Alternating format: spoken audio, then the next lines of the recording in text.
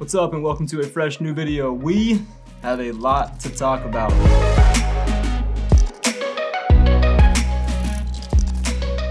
Alright, let's check it out. When it comes to setting up a camera, there's a ton of opinions out there. Nice thing about Sony is that they give us a lot of options, which is great, but can also be a not so nice thing about Sony because you don't know where to start, you don't know what to do. What I'm gonna do today is I'm gonna walk you through all of my menu and custom settings that I use on the A7S III for my shooting. This is what has worked well for me, and I think it's gonna give you a really good jump start on getting your camera set up. And make sure you stick around to the end because when I start going through the memory recall settings, you're gonna be like, oh, well, that makes sense. That's how you do that. Got it. That's gonna save me a ton of time. Now, before we get started, I do want to let you know that I'm not gonna be going through every single menu item in this camera. There are a lot of them and they're all good and they're all important. I'm just gonna be prioritizing the ones that are most important to get you set up on your A7S III, but I'm gonna link a video up top here by Donna Did It, who has gone through every single item exceptionally well. Really good resource. Highly encourage you to check that one out. And also, I only have two cameras. A7S III I'm shooting with right now. A7 III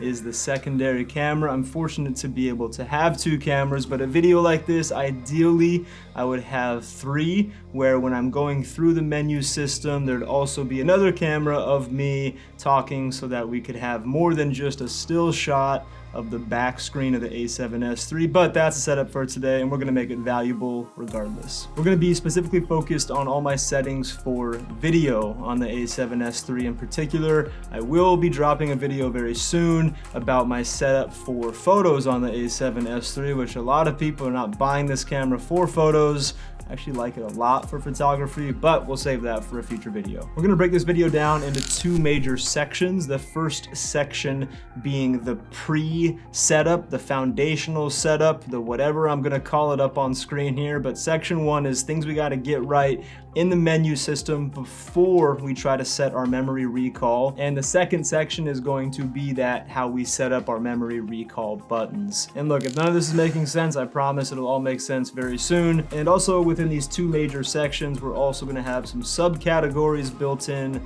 to each of them, so try and keep up. All right, knowing how much we have to get into, we might as well dive in. It's gonna be a long one. Hope you got a fresh cup ready.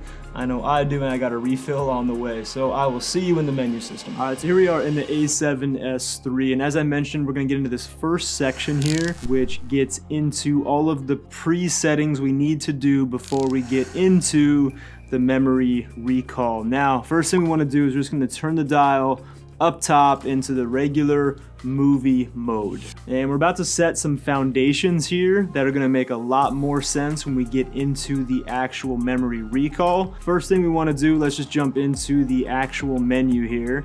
And on the first tab, what we're gonna change is the following. We're gonna leave all of these first three alone. We'll get to some of those later. I wanna go to shooting mode, exposure mode, and make sure that you're in manual exposure. If we're sitting in any of these other ones, we're gonna have a problem because we're not gonna be able to set certain things like the shutter speed or the aperture. It's just gonna be tough to do all of that. So exposure mode, make sure that's set to manual. And on that note, also make sure that your exposure control type is set to PASM, otherwise you can't get into manual mode. So those are the first two. Next piece, we're gonna scroll past all of these. A lot of these things we're scrolling past, don't get stressed out. We'll come to a lot of them a little bit later in some of the custom settings and the function settings. In shooting display, I like to have my grid lines on for the rule of thirds. I also prefer to have a diagonal, that's a preference. Last, emphasize during recording, display during recording, which is kind of cool. That's how you get those red lines on the outside of the screen there. So if you're wondering how to find that, that's how to get that. And you can also see here on my screen, let me just turn this up a little bit. You can see those diagonal lines and the rule of thirds there on the grid. So just preference on that. Next piece we're gonna adjust, we're going to go into this exposure and color. Now we're going to jump past all of these, and we're gonna get into white balance. Again, don't stress out, we'll get back to some of those in a minute. And the one thing I set in here is just going to be the shockless white balance. I bring that down to slow. And number 5 here is gonna be this color and tone. Dynamic range optimizer, I turn off for video. Leave it on for photo, but turn it off for video. And picture profile is definitely something we'll come back to in a moment. We'll come back to zebras in a moment as well. Everything in focus, incredibly important, but also these are gonna be major points for our function and custom buttons, so we'll leave those alone. Playback, I'm not gonna touch. Now this one's actually a little bit interesting. What I like to do here, there's a lot of smartphone functions and things that we could get into. Typically I'll use that for photo. What I like to do though is I like to go into, under network option, airplane mode, I turn this on. And when that's on, it'll be indicated by the airplane up top there. I like having that on because the only reason it wouldn't be on is if you need to have a Wi-Fi connection to your smartphone for any reason to transfer files or to see the screen. And if you have airplane mode on, you can save a lot of battery. And trust me, you don't need the functions like Bluetooth and Wi-Fi for almost every scenario. So airplane mode on is a good way to save some battery. All right, so that actually wraps up all the menu settings that we're going to change. Now, I know there's a lot left to the imagination. We'll hit all of those with the custom buttons and the function, which is really where we start to take this thing to the next level. But I do want to show you there's some value in setting up your menu. How to set up your menu is you go to this star up top and you go to my menu and you're going to scroll all the way down and you can add items. Then you go back into your menu options and you can bring those back and highlight or prioritize the ones that you want in your menu. And just to show you the ones that I have set up, the reason I have these here is because I'm unable to map them in my function menus or my custom buttons, or at least I don't prioritize them in those settings. So I put them back in this my menu so they're easy to find. I put file format, movie settings, custom key, function menu, custom key for photo. This is the big one we're gonna get into. This is section 2, setting your memory buttons, formatting your SD card, AF with shutter, that's good for photos, control with smartphone, one thing I use for photos there, monitor brightness, viewfinder brightness, and then my S&Q settings. So that's my menu. You can set yours up however you see fit, but that's the one that I use. All right, let's get into the good stuff and talk about our function menu options. Completely customizable here. And I'm gonna do 2 things. I'm going to show you how to set this. I'm then gonna just take you through a tour real time of what mine looks like and how it performs. So as I mentioned, I have my function menu settings mapped into my highlighted my menu. So I'm just gonna go right down here to my function menu settings. This is how we actually change what's displayed on screen. Up top here, these are for photo modes, and down here, these are for video modes. Again, very important to make sure you're actually in your video settings up top. So how you would map these, let's say you want to change this one, you would just click on it and now you have the options to go in and remap it. So I'm gonna show you exactly what mine are and how I have them set up. First thing I have here is going to be my audio levels, just to crank these around and put them either low if I have like a lav mic hooked up, or I'll bring them up really high if I need to sync the audio for any reason. Next thing I have on is face priority and autofocus, so just being able to choose if I want that on or off, which is then indicated right there in the bottom left. Next one I have in my function menu is going to be peaking display, and I always have this set to on because it's only active when I go into manual focus mode. So the second I go manual, my peaking display turns on, which you can see those little red dancing ants on that 20mm G Master lens. So peaking display, frame rate for my S&Q settings, zebra display, one of my most used pieces here. I have the zebra level, I'm sorry, this is zebra levels, not zebra display. Zebra levels in the function menu, zebra display is actually mapped to a custom button, which we'll get into in a moment. Face priority and multimetering, don't use this super often, but when I do, it's nice to have. My autofocus transition speed, and here, this is how fast the camera is going to move its focus after it chooses a new subject. Audio display level, whether I want that on or off. When it's off, it goes away, what used to be right here. And then when I turn it back on, you can see it there. So I mostly use that if I'm not needing to monitor the audio. I just know I need audio. I'll crank the audio up to like typically at 18, and then I'll turn this off. I know I'm good. I'm just using the audio from the camera to sync audio later on in post. Autofocus subject shift sensitivity. We're gonna come back to this one a lot, but this one I have, this is essentially how fast the camera recognizes a new subject. Steady shot, whether we want that in active mode, standard, or completely off. Prioritize record media, just allows you to pick which SD you want to have as the priority SD, and then peaking color. Sometimes I'll be in situations where I'm manually focusing, and let's say that I don't like the color that's showing up. I can just grab that and change the color. Maybe it's the same color of the subject, so that's just a quick fix there. Now, one question you might have is, in my function menu, why don't I have any of the touchscreen features set? And that's because if you tap this icon, your touch icon in the upper right here, I'm just trying to tap and get out of the way, you can see that changing. Has 3 settings. Every time you tap it, it just cycles through. So I can turn it off completely where I touch, nothing happens. I can go into the regular, just choose your focus point via touch, or I can set to the spot tracking and I can pick a subject and it'll track that. That's why I don't have any of my touch features set to the actual function menu. All right, let's run through how I've mapped all my custom buttons. So how to get there, I have mapped my custom keys setup under my menu.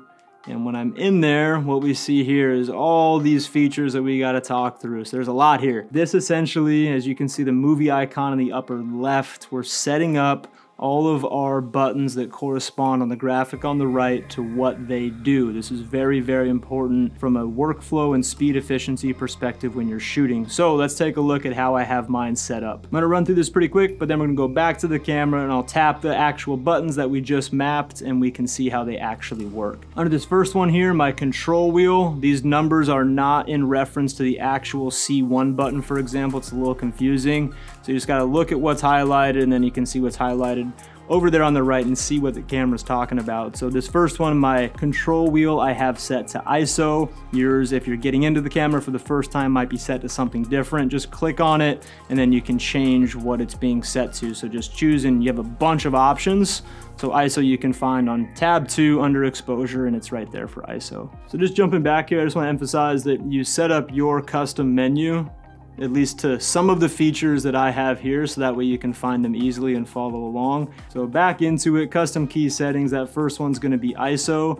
Number 2, which is the AEL button, not the C2 button, the AEL button, I have that set to auto white balance lock toggle. Number 3 is my AF on, which is the AF on button, which is nice that that syncs up. Number 4, which is C1, is my white balance. 5, this is how I'm selecting between my monitor and my viewfinder. And number 6, which is the trash button or the custom 4 button, I have set to gamma display assist. Again, we're gonna see what all this looks like in real life, but if you want the quick hack, you can just map yours the same ones I have and you'll be in good shape. Next piece, this is actually the joystick, which you can actually push in and it acts as a button. I have that set to focus area. I'll show you why in a minute. Number 2, which is the center button, I have set to zebra display select. 3 and 4, I don't have these set because, like we said earlier, I have my wheel set to ISO, and when these are set as well, sometimes you push down and it jumps out of ISO and does whatever those 2 are set to. So I leave those alone. And number 5, my down button, when I press down on my wheel, that is going to bring up my picture profile options. All right, top buttons. Number 1, which is the red button on the A7S3, nice new red outline's pretty cool. Leave that alone for movie shooting. Number 2, this is how I select between autofocus and manual focus. Some lenses I don't have an actual manual to autofocus switch, so it's nice to have that when you're using those types of lenses. And this lens in particular does have a 5th option here for a custom button, and I use that for IAF, but don't use that super often. All right, let's take a look at how these buttons actually respond. So as I mentioned earlier, this C4 button, this is just gonna be my gamma display assist, and that just toggles that on and off, which is nice because you can actually see, if you're shooting in log, what a transferred file might look like when it has an actual color correction LUT on it. So that's nice to have. Control wheel, as we mentioned, this is ISO, so it's really easy and fast to change what your ISO is. Which also, the center button is how I toggle my zebras on and off. So that's nice to have, just to know that I can just select that and then I can change my ISO and get my exposure. So like having those two together. When I push up, this just changes my display. I left that as the default. And when I press down, that's when I bring up my picture profile options. Function menu is the function menu. This joystick, so when I tap this in, I get all of my focus options. Let's go ahead and pick on this spot. Let's go with large. So I'm gonna select that, and now my joystick also allows me to move my focus point around, so I can select what type of focus I want, and then I can move it around with the joystick. And as I said, my AF on button, this is how I can tell the camera to focus faster, which you'll be in sometimes in situations where you need it to focus faster. So that AF on button just pulls focus quickly.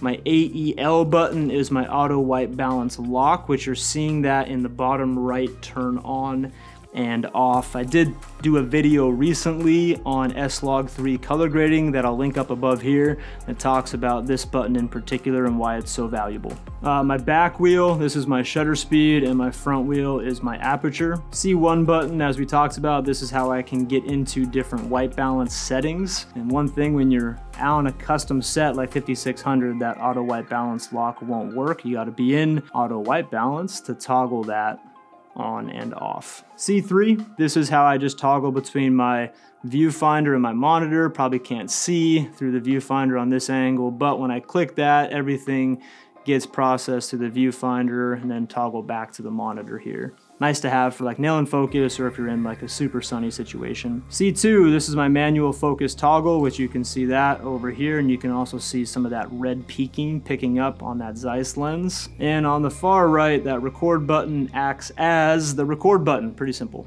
All right, last part, we're almost there. We're gonna go into section 2, which is our memory recall settings. This is actually a pretty fast process.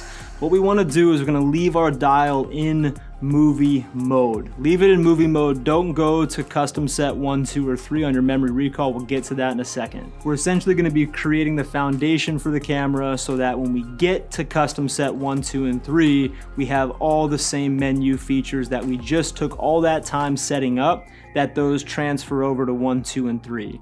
Sometimes when you jump into custom set 1 and then maybe you go into your menu and you, for example, maybe you go into exposure and you turn on your dynamic range. Let's say you turn that to on. Can't have that when my picture profile is on, but let's say you were to turn that on and then you go into, and then you save your custom memory recall, and then you go into custom recall 2 and it's all of a sudden it's off. So what we just did in the menu when we're under the regular movie mode is set all of those as our new defaults, so that way they don't change when we get into some of these memory recalls. I hope that makes sense. It's a little bit complicated, but regardless, here's the process. You're gonna stay in movie mode. We don't need to go into the menu items we just changed, but what we do need to do is we need to change some of the small things like shutter speed and aperture.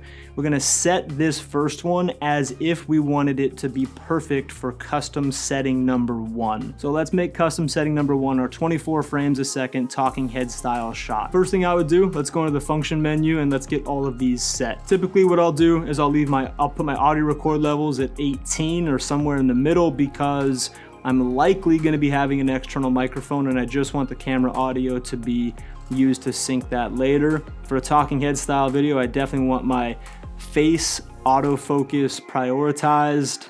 Peaking is probably going to be autofocus, I'm not worried about that. S&Q frame rate I'm not worried about. Zebra level set to 90 if I'm using S-Log3. Again, that color grade video I'll link up here is why that's so important. Face metering is not a concern. This is a big deal though. Autofocus transition speed, I'm gonna set that to 3 for this talking head style custom set that we're making.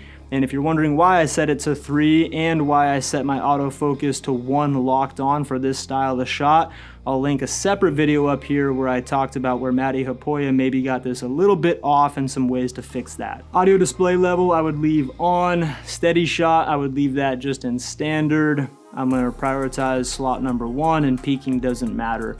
Now in regards to all of my custom buttons for the gamma display assist, I would leave that on. Picture profile, I would leave in picture profile 2 for S-Log3, which back in my S-Log3 color grading video that I linked earlier, that you'll see why I have picture profile 2 set to S-Log3. In terms of ISO, I'm gonna probably turn this all the way down to the base ISO for that picture profile. I know this scene is underexposed, but again, we're trying to make the ideal default settings when we put our camera into memory recall 1 exactly what it kicks back to. This is going to be a 24 frames a second default, so we're gonna bring our shutter to double the frame rate at 1/50. Aperture, I'm just gonna bring that as low as possible. Depending upon the lens, that might change, but as low as possible for the baseline custom 1 setting. I'm not gonna want auto white balance on this. I'm gonna go into a 5600 Kelvin set, because typically for talking head, it's a controlled environment for me, and I know my key light's a 5600. Next would be codecs. So under menu, as I said earlier, in my menu, I have file format is number 1. I'm gonna be turning that to XAVC HS 4K. My movie setting on that, I'm gonna be in 24p like we talked about, and I'm gonna be in 420 10-bit. I'll link another one of my videos up top here as to why I choose that as my main codec. All right, so everything we just did was because we wanted to make the ideal baseline setting for our talking head style or our memory recall 1 button. So how we do that is we're gonna go to menu, camera, set memory. We're gonna set this to custom setting number 1. We're also going to set this to custom setting number 2. And we're also going to set this to custom setting number 3. Now, the reason we do that is so that we have the same, and this is the point I was talking about earlier that's gonna blow your mind. The reason we do that is we have the same baseline foundational settings for all of our memory recall 1, 2, and 3. So on the camera, when I switch over to memory recall number 1, all those settings we just set up are there. They're also there for memory recall number 2, and they're also there for memory recall number 3. Why does that matter? Because now we have all the menu settings that we ran through earlier, all the function menus, all the custom buttons, all the dynamic range, everything is consistent across 1, 2, and 3. And now all we have to do in custom number 2 and 3 is change some of the settings that we want to customize. So let's do that now. We're on memory recall 1 here, which you can see in the upper left, which is everything we just set up. This will be our talking head style memory recall setting. And when we get to the actual scene, we might find out like, I gotta bump the exposure up. Easy, we just spin the wheel and we're done. Or maybe you're like, I'm gonna go back over to auto white balance for this scene. Done. So even though you set up a memory recall button, there's still a pretty good chance that you're gonna have to get in here and customize it depending upon the scene that you're in. So let's go to memory recall number 2, which we already transferred all that information over, but let's say we want this to be our slow motion. So all we need to do now is go to menu, and we're gonna go back under file format. I'm gonna leave that at XAVC HS 4K. I'm gonna go to movie settings, and I'm gonna change this to 120 frames a second. And we're gonna get that 420 10-bit file coming out of that. And next we're gonna bring our shutter to 250 because we gotta double our frame rate. Next thing I would do for a slow motion setting, I would go to my function menu and I would turn up my auto focus subject shift sensitivity to something a little bit more responsive that we're in slow motion. We're probably doing something that's moving fast, and I want the transition speed to pick up as well. Next thing I would do is I would turn the face off for this custom setting because we're probably not tracking a face if we're in slow motion. And then that is set, I would go back into menu, I would go into memory recall. This is our custom 2 setting, and now we're done. So when we go into custom setting number 1, we have what we did earlier, which is our talking head style. When we go to custom 2, this is now a very, very similar setting, except for we're set up for 120 frames a second at 250 with faster autofocus. Face priority is turned off. Okay, so for my custom set number 3, when we click over to number 3, because we copied all of those settings over earlier, it's the same setup right now as what custom set number 1 is set to. So this would be a setting that I would use for my very quick shoots, like something I need to get done quick. I don't want to worry about color grading, not super concerned about quality. First thing I would do for my picture profile, I have my picture profile 1, which is my very basic neutral setup. Black level is 0, gamma is still black, gamma, and knee I leave alone. Color mode I set to Pro, saturation -2. Leave everything else alone besides detail, make sure is set to 0. So I would select picture profile 1. I would then go into, I would leave everything the same as my custom setup number 1, because my quick video shoots are typically something that's going to be a talking head style shoot. So I'd leave all of those other settings alone, such as like our focus. We want to leave that as that locked on option that we talked about earlier. But I do want to change my codec. I don't want to worry about having the most quality out of this camera in this situation. Again, I want this to be a little bit faster. So I would shoot A7siii 4K. I would bring my frame rate down to 24, and I would shoot 4208-bit, which it hurts my soul even to put this camera that's capable of so much in those settings, but this is for something quick. And all I gotta do at that point is just lock that off by going to memory recall, set that as number 3. We're all set there. So when we go back into custom set number 1, all of those menu items we set up earlier, those are gonna be consistent across all 3 of these. Custom number 1 would be our high quality talking head style. All these things are set like we talked about. Number 2 would be a very similar setup to number 1, except for we have optimized certain things for slow motion. And number 3 would be set to get it done quick.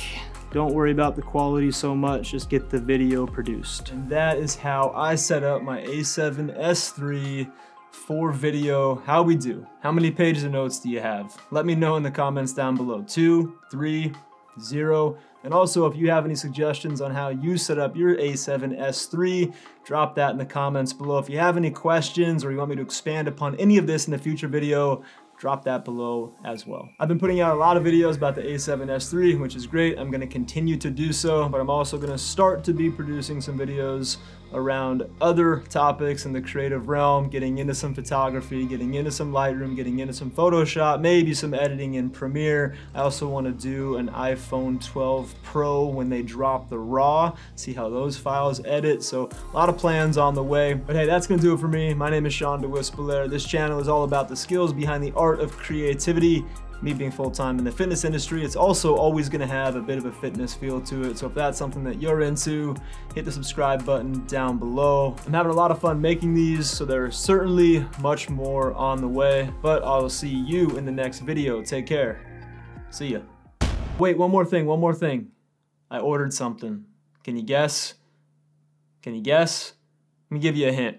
A7siii HS422 10-bit. No? You don't got it?